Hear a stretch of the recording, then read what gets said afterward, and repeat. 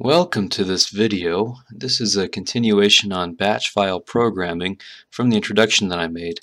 Let's talk about how we can actually make a batch file instead of having to type commands into CMD all the time.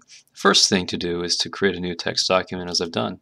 Next thing is when I pull this document up, I can make whatever information I want in there, and then I'll say File and Save As. And then I'll give it whatever name I want. I'll just call it name, and then I add in a .bat, and this will make it so that it's not a txt file but a bat file. And just because I saved it with whatever name I want, .bat, it creates an executable program. That won't execute properly, obviously, because that's not official code. But let's go over some of the basic commands that will be important for a batch file program.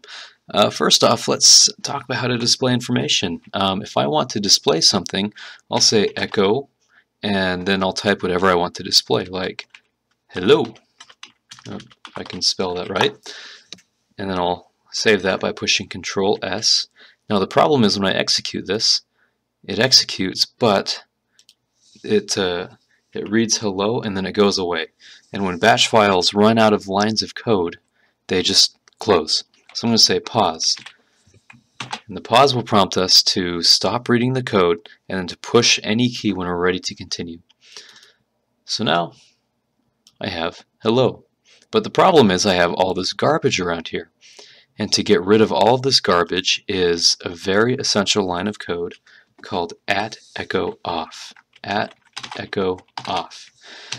And when I run @echo_off, it says get rid of the garbage and only display hello, and then the press any key to continue is our pause line of code.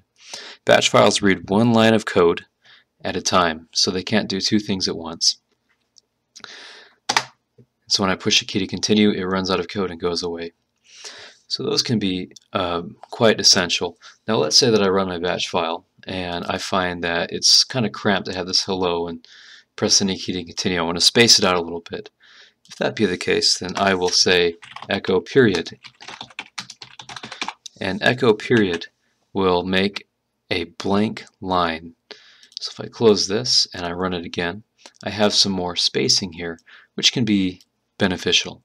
Also, I have C Windows System32 cmd.exe, the command line, as we've talked about before.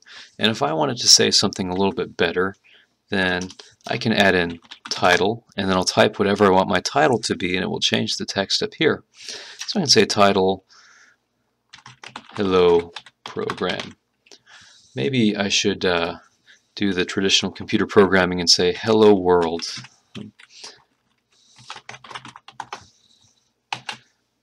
Traditionally, with computer programming, one of the most basic programs you can have is something that will display hello world. So if I double click hello world, and it says hello world program up here instead of the Windows System32. That should be some pretty basic information to get you started. As a further example, I'll add in a few extra blank spaces, and then I'll say echo how are you. Now remember, I don't have another pause down here, so when I run this, it'll pause, and then when I push any key, it will come down, echo how are you, and then it will go away very quickly.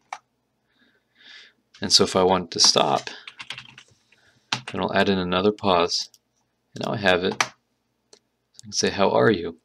But what if I want to get rid of all this up here? Well then, after the pause, I'm going to say CLS. And CLS will clear the window of anything we had before. So now when I push any key, we're right here, it will clear the screen, and then it will display only this here. How are you? And if I want to space it out even further, or if I want to take the spacing like that, then I can run it and it will change the spacing to be at the top. Play around with these commands. We went over @echo_off, title, echo, echo period, and CLS. maybe make your own batch file. And in our next video, we'll go over how to make variables, how to make decisions, and how to restructure programs. If this has been at all helpful, please subscribe. That's the best way to help me back. And you can submit questions to facebook.com/jokoengineeringhelp. Otherwise, I'll see you next time.